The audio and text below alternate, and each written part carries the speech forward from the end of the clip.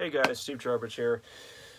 So I made an announcement on a Facebook group that includes some of the people that regularly watch my channel, but basically, for lack of a better idea, to upload to my channel, and just due to kind of lacking the energy to talk about really anything else, I figured I'd continue with the Diane Downs series that I was doing a while back. I think the last part I uploaded was like back in December of last year, so it's been a minute. But I figured I'd continue doing this reading series because I do want to upload to my channel. I just, I know there's several controversies right now, but I honestly just don't feel like getting into them. I just don't have the energy to, and doing these readings is fun, and it's easy content, so I figured I'd just do this for a while until I, and maybe I'll churn out a video here and there on something different. But I wanted to continue this because I, am interested to see, how this pans out. I mean, if any of you need a refresher, just a quick refresher, you can obviously check out my other 3 parts of the reading of this book, but this is a memoir, by Diane Downs, who was convicted in 1984 of murdering her children, or at least the murder of one of her children, and the attempted murder of her 2 other children. And she was convicted and sentenced to life in prison. And she is still in prison. She tried to get parole in 2008 and 2010, but obviously didn't get it both times. And the 2010 parole hearing is available in its entirety on YouTube, so you can go watch that. But yeah, and then I had to go back and watch the last part that I did on this series, and just to refresh myself. And where I was at last time was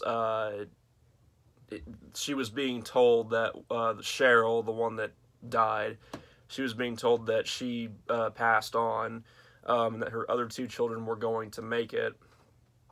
And she was also, going on about other stuff. Like, towards the end of this chapter, she was talking about all the guys she slept around with and how they're all married and stuff. That's great. And just talking about all the lovers that she's had, and just a bunch of stuff that it's just like, whatever. That's just like completely inconsequential to what's going on, to the bigger picture. So yeah, that's basically where we left off. Left off at. I can't apparently speak today, so just forgive me. But the next part is paralysis, so we'll continue, get the show on the road here in a second. Gotta take a drink.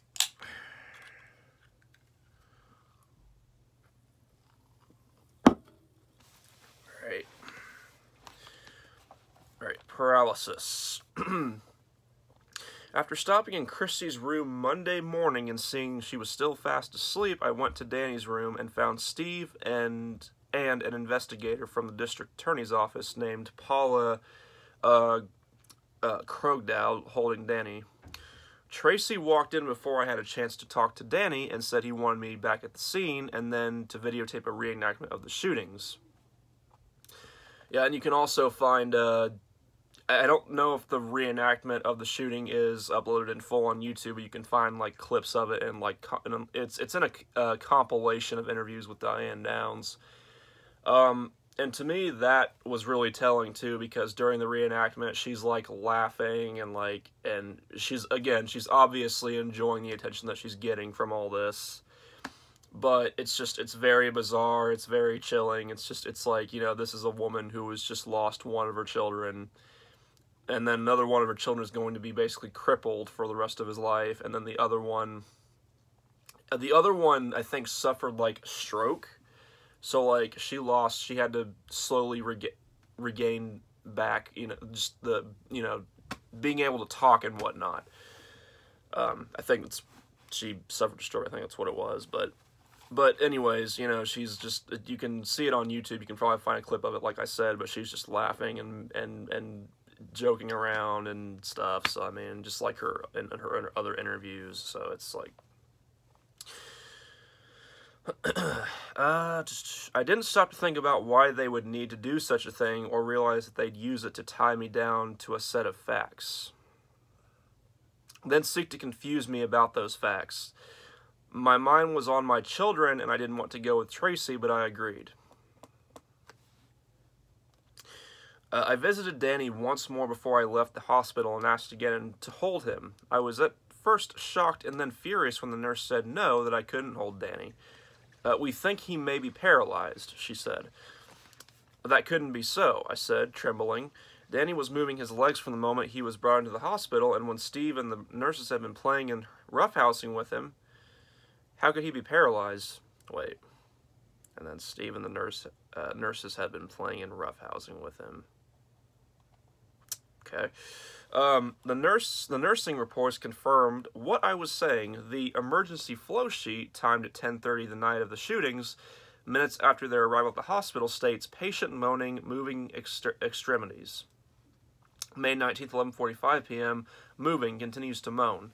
May 20th, 2 p.m., moves lower extremities to painful sensation and can voluntarily wiggle toes. May 20th, 4:15 p.m., circulation good to fingers and toes, can feel toes being touched. May 21st, 1 a.m., patient will move legs with stimulus. May 22nd, Dr. Foster notes Danny making progress in moving his legs. Issues written instruction to nurses that Danny, quote, may stand by bedside to void. May 23rd, 1:30 p.m., patient could definitely wiggle toes. Now, 3 days after the shooting, Danny was having only partial withdrawal to noxious stimuli, such as a pinprick in the foot. The report of May 23rd at 6 p.m. was most distressing to me because it so flatly contradicted all the others, especially the one written only 4.5 hours earlier.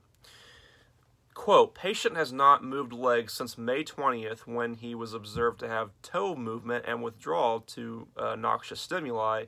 No spontaneous movement, no response to noxious stimuli, flaccid. There was no way around it. Danny was paralyzed, and though in the coming days, doctors would insist that the shooting was the direct cause of Danny's paralysis. I had seen him move when Steve and the nurses were playing with him, and I knew that at the least the movement of my son had made a bad situation worse. The doctors had been confident upon their examinations of him that the bullet, while close, didn't enter the spinal column itself. But now they were saying the sac surrounding the spinal column had been severed and that Danny was suffering from a mid-thoracic cord transection with paraplegia and spinal shock. In simple terms, it meant he was paralyzed from the waist down, and there was no way of knowing how long, if ever, it would take to recover the use of his legs. Yeah, that's what happened to her son, whom, by the way, was 3 years old at the time of this, so... Alright, next section, grim reminder. I checked out of the hospital early Monday morning and was wheeled outside into the bright sunlight. It had been 3 days since I had been outside. I had felt safe in the hospital, but now the prospect of leaving my children behind in the hospital scared me. I was afraid for my kids and terrified that I would again see the man who had shot them. Yeah, okay. My wheelchair cleared the doors, and I shook with a terror I could not control. I'm sure you did, Diane. Doug Welch was by my side, as he had been since the night of the shootings, and saw me trembling. "What's the matter, Diane?" Welch asked snidely. I was about to scream at him, but for once in my life I held my tongue and let my mother take me home. All the way home I thought about how strong I was going to have to be during the next few days. Arrangements for Cheryl's funeral were yet to be made, and I knew I wouldn't be able to count on Steve for any emotional help. Steve Downs, her ex-husband. My mother tried to lift my spirits and tell me everything was going to be all right, and I had regained my strong frame of mind by the time she pulled into the driveway. But when I walked into the living room, my resolve of strength dissolved like fresh snow in a warm rain. The day of the shootings, Cheryl had bought balloons and laboriously printed "I love you, Mom" on them, blown them up, and spread them around the house to surprise me when I came home from work. I had been delighted with the balloons. It was the kind of thing Cheryl was always doing. My mother had returned home from the hospital the night Cheryl was murdered, and the balloons were floating throughout the quiet house, grim reminders that Cheryl was gone. It was more pain than she could bear, and so she walked slowly from room to room, armed with the straight pin, popping each balloon. I walked into the house and saw the jagged pieces of the colored balloons everywhere. I looked. Now, like my life with my children, Cheryl's messages of love lay in tatters at my feet. My diary entries remind me of all the things I was trying to deal with. Get out of the hospital today. Went with Tracy and Doug to reenact crime on video. Drove the route the kids and I drove. Checked time and speed. Steve tried to attack me at the hospital. My dad stopped him. Paula soothed him. I guess he got tired of the nurse. Went to funeral home to discuss arrangements for Cheryl. Steve, not very cooperative. I will pay all expenses. Paula can't keep her hands off Steve, yet she is cold to me. Terrible look in her eyes. I thought she wanted to help. Danny went to Sacred Heart. Well, I would imagine, and I know that the ex-husband, Steve Downs, wasn't perfect either, but I would venture to say that he was definitely more of a fucking human being than Diane Downs was. So he probably isn't very, cooperative or very, because he's probably devastated because because one of the kids was biologically his. The other two were, he kind of just took under his wing and kind of like raised as his children, took it as his own children. So he was probably very devastated at what just happened to them. So that's probably why he's not cooperating very well, and why he is the way that he is. I mean, it's just like you're so ready to just proceed with things, and whatever. Okay, next section. Reenactment. Only hours after leaving the hospital, I was back at the scene with Tracy and Welch. Tracy drove all the way out Sunderman Road to Carolyn's house. I think there should have been a 2 in there. Drove all the way out to Sunderman Road to Carolyn's house. He turned around at the end of Carolyn's gravel driveway, beginning the same drive I had made the night of the shootings.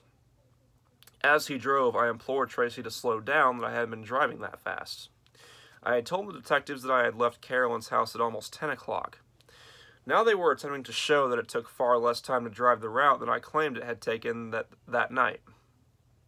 They were going to claim there was a 25-minute time gap during which I disposed of the gun. The time loss was a major reason to target me as a suspect. Yeah, because from what I remember, after the shooting happened, it took her a lot longer to drive to a hospital that wasn't that far away. Like, she took her sweet time getting to the hospital.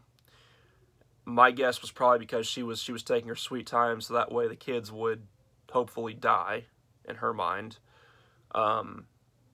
But she still drove them there, so it would make it seem like that she still was trying to get them help.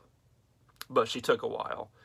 Now, of course, a logical person, as someone who wasn't, a psychopath or a sociopath, would think that she'd be trying to get there as fast as she could, but she was apparently taking her sweet-ass time getting her kids to the hospital.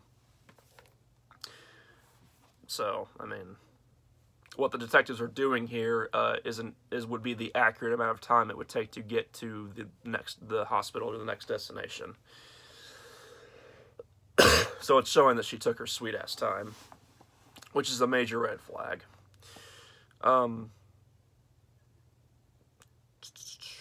What steered Tracy and Welch in my direction was the report of Joseph Inman, who said he had been driving on Old Mohawk Road that Thursday night and come up behind a small red car. Inman had to brake quickly because the car was only doing about 5 miles an hour. He stayed behind for a short time because he couldn't see ahead of the red car, but when visibility improved, he passed. What was strange, Inman said, was that he couldn't see anyone in the car, not even a driver. If Inman did see my car on Old Mohawk Road, the reason he couldn't see anyone is that Cheryl was on the floor in the front, Danny was thrown on the seat in the back, as was Christy, and all were shot. I was leaning across the car to open the passenger window, bent over, and Inman couldn't see me. Tracy and Welch put a lot of stock in Inman's statement, taking it as strong evidence that I had purposely driven as slowly as possible. I mean, speak to reason. If that were true, the only reason would be to allow time for the children to die before I reached the hospital. Exactly, and I think that was exactly your intention. They returned to the county shops where my car was being held, and John Peckles videotaped me as I reenacted the shootings. Tracy watched me glance in the mirror of the car and check my hair before they started and made a mental note of it. Well, of course they would. They would make a mental note of that. They're studying and focusing on your behavior post-shootings to see how you're dealing with it. Most people, most parents in that situation would not be concerned with how they look or what they wouldn't, because they would be in a state of just absolute devastation and suffering and sadness and shock and everything. So yes, they would make a mental note of that.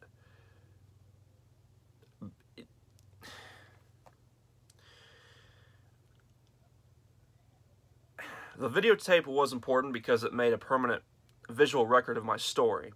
It put me on the record once and for all as to what happened on the road. In the coming days of intense interrogation, Tracy, Welch, and the others would use the videotape again and again to raise doubts in my mind about what happened. "This doesn't fit, Diane," they'd say, or "Think about it, Diane, you're not trying. There's too many holes," until I started to doubt everything I remembered about that night. And again, she could never keep her story consistent. Like, if you listen to what she said back in the 80s when she was first convicted, and then you actually listen to her parole hearing in 2010, there's different details thrown in there. The only detail that stays consistent is that when she drove, the door shut by itself. Like, for example, in her 2010 parole hearing, she mentions that she had a boyfriend, whereas before in other interviews she never mentioned that whatsoever when recounting, what happened that day and whatnot. So, excuse me.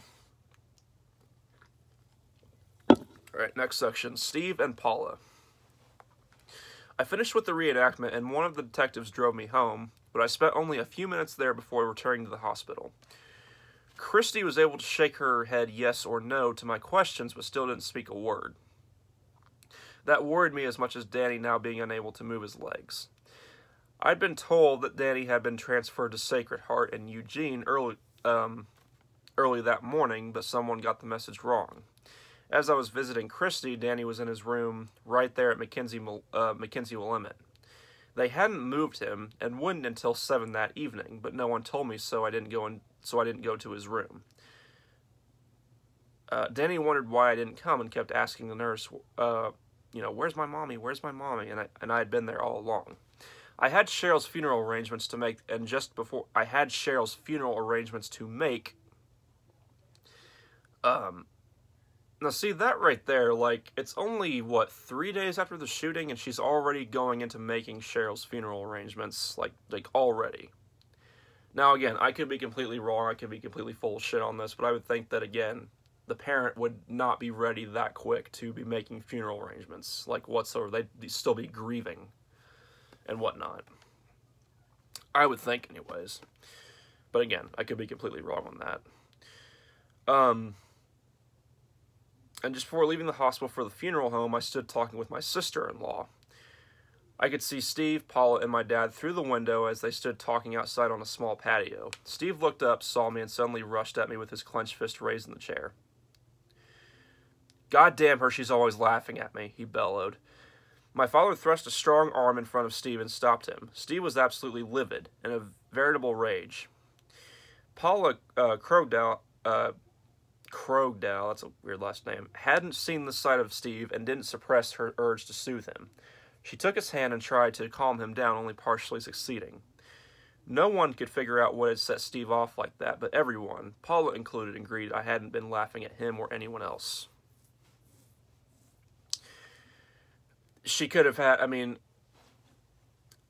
if this even happened, of course, if Diane isn't bullshitting, I would think that maybe Diane maybe had, like, Duper's Delight on her face or something, which is basically when someone is trying to cover up a lie, there'll be, like, a hint of a smile, and that might have been, she may have been making that expression at him, who knows, but, I don't know, anyway, it's just a theory. Alright, next section, which is really short. Recollection, Wes and Willa Fredrickson. Wes, quote, Steve and Paula became good friends right from the very beginning. She was always the comforting mother hen to him. I watched her, and my perception was that she was very kind to him, while she treated Diane like she was dirt. It was obvious to me that Paula was on Steve's side in this thing and that she despised Diane. Probably because she could see Diane for who she really was. Willa, quote, I know Paula was influenced by Steve because he was so outspokenly anti-Diane. He kept saying, I know she did it, I just know.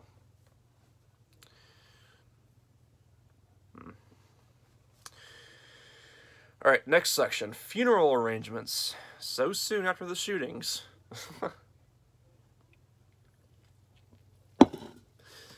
The funeral director spoke somberly about Cheryl like she was dead. I still didn't believe it, but stark reality was only moments away. Steve and Paula were there too, sitting side by side on a little love seat. I was struck by the image of Steve on a love seat. It just didn't fit. No one reached out to me, hugged me, or said any comforting words. By myself, I went about the business of burying my daughter. I looked at the dress my mother had bought, and we began to discuss the cost for the funeral services. I'm not going to pay for this, Steve suddenly declared. I don't want your money, I said forcefully, not even bothering to look at Steve. I was physically and emotionally exhausted and just wanted him to go away. He had no business being there at all. Really?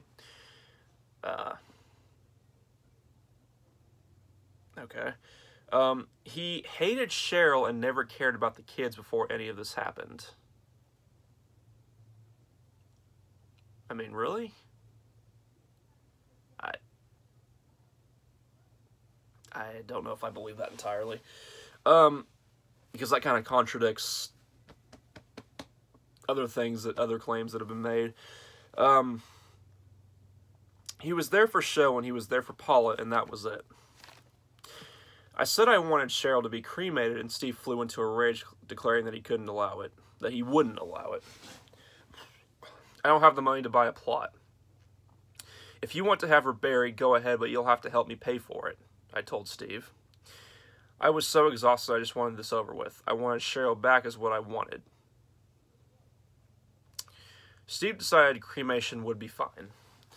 The funeral director asked if I wanted to see Cheryl, and though I didn't want to face it, I said yes. The memory flooded back to when I was 16 and my grandparents were killed in an auto accident.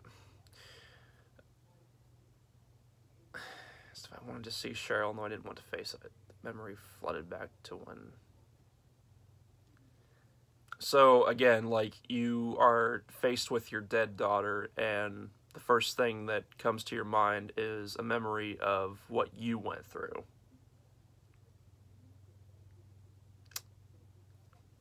But again, I mean, as someone with her condition would, you know, as it would dictate, but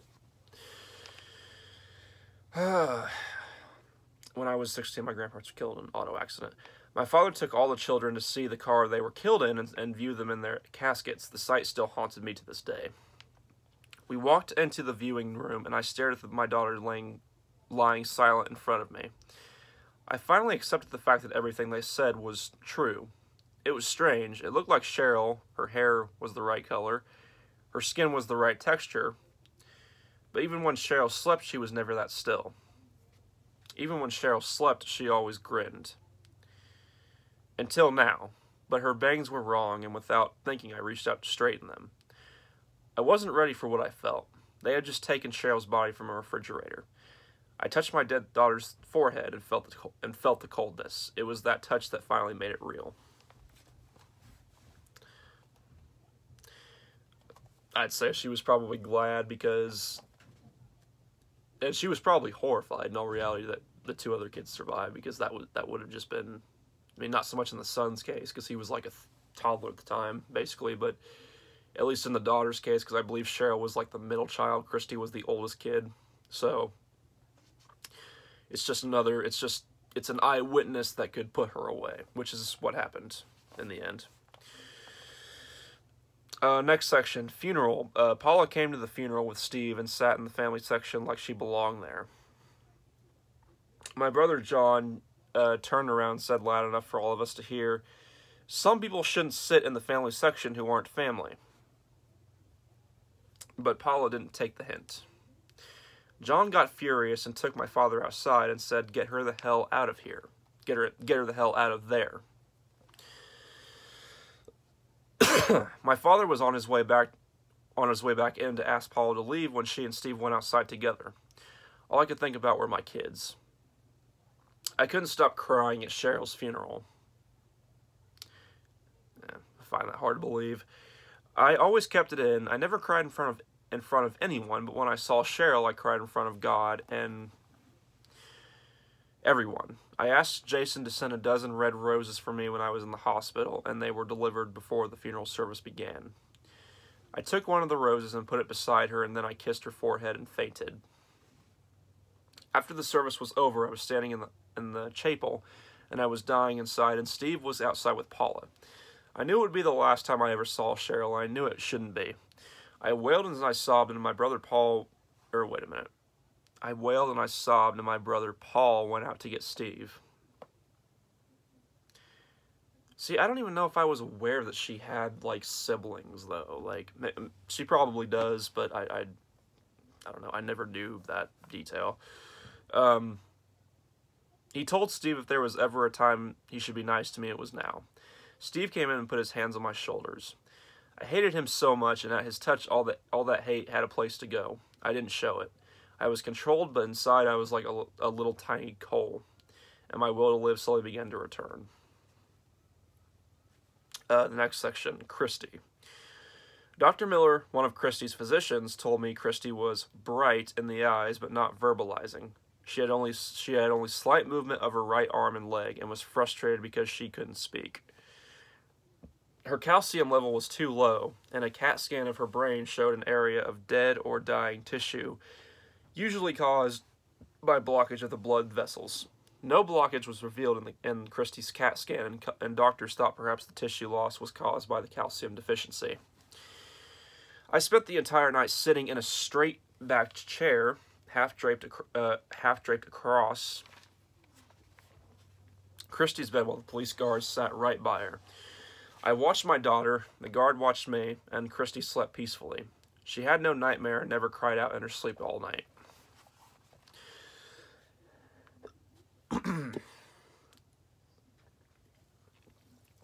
While I had returned to the scene, driven the route, done the video, made the funeral arrangements, and then gone to see Christy, I hadn't had time to get to Sacred Heart, where I thought Danny was. Danny's nurse at Mackenzie Willamette thought I didn't care about Danny when I didn't visit him all day. I had been there every single day but this day. In her nursing care record under psychiatric social, the nurse reported, "Father here most of day, mother has not been in." And I would say that's probably because she didn't come to visit him. I think that she probably knew where he was, but I would say that she probably it just didn't, you know. That would be my guess. Now again, could be completely wrong, but based on what I've seen and the interviews that I've seen and just her general demeanor and just who she is as a person, I would say she probably just didn't come to visit him.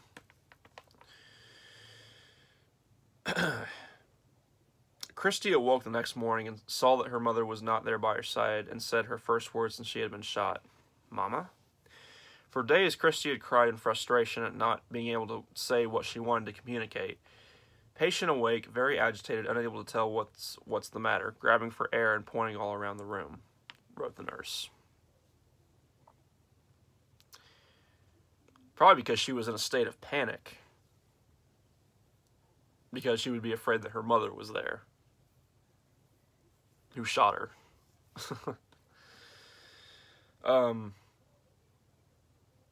This had happened once before when Steve and Paula were in the room visiting Christy, and the nurse wrote it in her report. Christy pointed to the door with her left hand. The cast limited the use of her fingers, but even at that, they could see that she was pointing at the door. "She's making a gun with her hand," Steve announced, like he knew it for sure. "Are you making a gun, Christy?" asked Paula. Christy sighed deeply, shook her head no, and dropped back on her pillow, exhausted from her effort. Steve and Paula misunderstood her, and Christy was never able to make her need known. I returned soon after Christy awoke that morning and found Paula Krogdale sitting in the chair by my daughter's bed. Paula made no secret of her dislike for me. Paula wasn't alone with Christy. Fred Hughey, a young assistant district attorney for Lane County, and the Lane County Sheriff Deputy Roy Pond were with her. There was only one reason for them to be there: to interrogate Christy. But Christy couldn't even speak. The nurse's patient care record for neurological made that clear. Attempting to talk says yes, no, I don't know, easily frustrated because of aphasia, an inability to talk. I spoke up as I entered the room, and Christy turned in the direction of my voice. She grinned and raised her hand to me. I reached out, but Paula quickly grabbed Christy's hand, took it in her own, and brought it back down to the blankets. Paula taunted me with a smug, self-assured smile and maternally patted Christy's hand. Christy sank back in the bed, and Paula glared at me. "If you don't like me here, just ask me to leave," said Paula, correctly assessing the situation. I felt so defeated I was about to cry. The police weren't making any effort to find the man who'd done this. They talked about me behind my back and said I was a murderer, and now Paula was coming between me and Christy.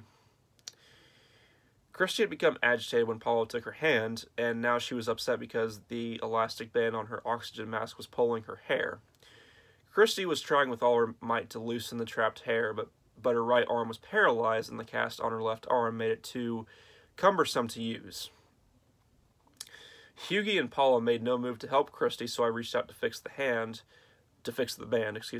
but the cast on my own arm was in the way. Hughey stood watching me, so I said, "Would you please help me? Help Christy?" "If you can't quit upsetting Christy, you should leave, Diane," Hughey ordered.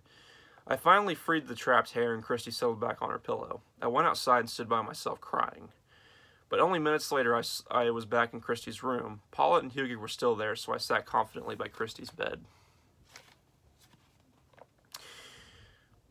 "What are you doing?" Hughey demanded.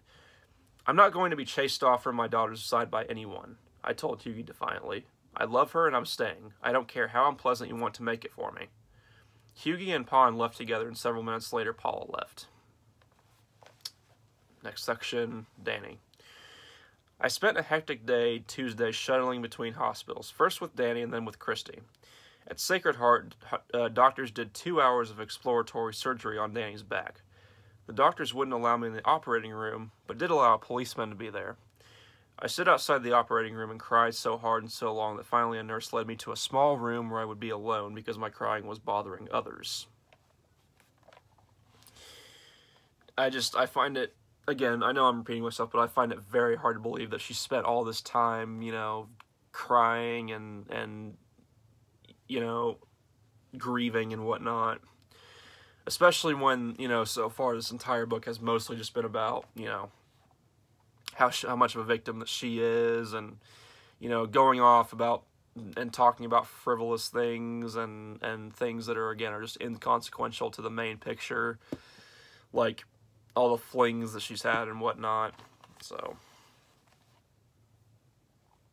the next day, Danny was back in the operating room for reconstructive surgery to repair the spinal sac that had been torn. It was clear that the sac had been torn by a bullet fragment, but it was not at all clear when. It didn't seem likely that the tear was immediate because Danny had feelings in his feet and could move his legs for 3 days after the shootings. Before the doctors could begin, they needed a fresh set of x-rays. Since the night of the shootings, I had not been allowed to spend even one moment alone with either of my children. The police would not allow it, and the nurses at Mackenzie Willamette became deputies who enforced the edict. And I can understand why. Again, because of your behavior, because of how you've reacted to all this, I could perfectly understand why they wouldn't want you around the children. Because it comes off like you really just couldn't care less. Like this is all an inconvenience for you. But whenever a camera's on, whenever there's a camera around, okay, you're laughing, you know, joking around. In one interview talking about how you couldn't tie your shoes for 2 damn months, you know. Like I said, someone like Diane, of course, who was a narcissist, loves the attention. Even with something like this.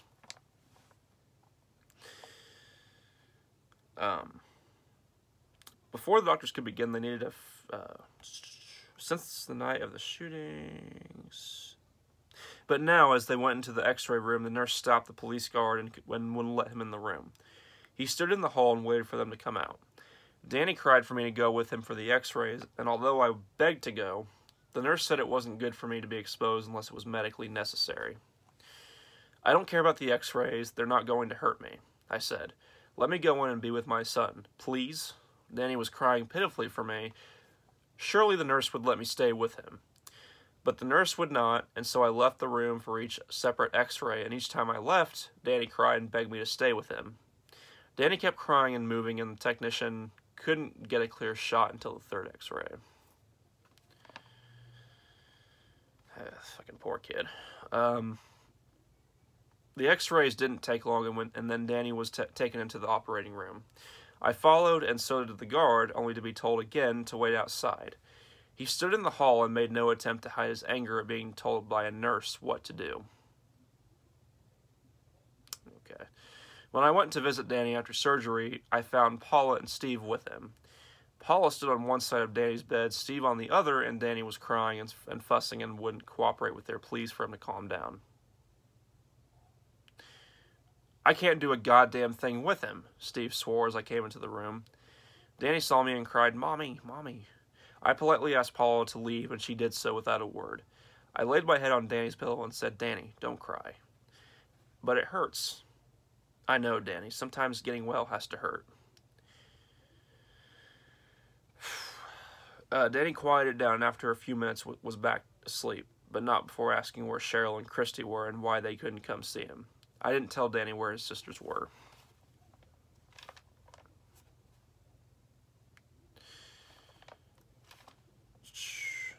Just looking at...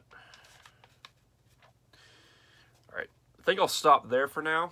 I'm going for about 38 minutes. It's going to take a while to upload this to YouTube. I can upload longer videos now to YouTube, but like I said, it's going to take a while to upload this in full, so I'll go ahead and stop there. But yeah, all the stuff with Steve and Paula I don't really buy because, you know, by all accounts, except for Diane's, like, Steve actually did care for the children, but he chose not to take them in after this whole mess because he felt that he couldn't give them a proper, like, upbringing. And so the prosecutor who got Diane convicted actually ended up adopting the kids. So that guy's a saint, of course. And again, I mean, it's all about Diane. It's not, she tries to act like she cares so much about what's happened and about the kids and like she's devastated, but I don't believe it. Again, you look at the interviews that she's been in, the behavior contradicts just everything that she's saying right now. And again, the little details like her saying that she hopes that the car that it happened in is okay, that it didn't get scratched or anything because it's a new car, or her checking herself in the mirror to make sure she's looking all right or whatever. I mean, it's just little things like that that, again, set off alarms. So yeah, I don't buy. And I don't buy that Christy was wanting her at bedside. Because I think that she probably would have been horrified of Diane, you know.